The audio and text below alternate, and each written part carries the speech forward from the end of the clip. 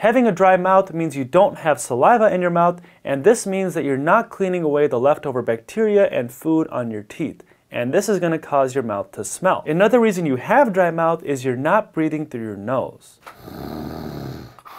If that's you when you're sleeping, just a side note, I would recommend getting a sleep study. 20 to 70% of people who snore have sleep apnea. I know that's a really big range, but I'm guessing it's going to be on the higher end of that because so many people snore but just don't get tested. But anyway, breathing through your mouth is bad, and it will definitely dry up your mouth and make your mouth more stinky. Dude, you stink! Did you even brush your teeth today?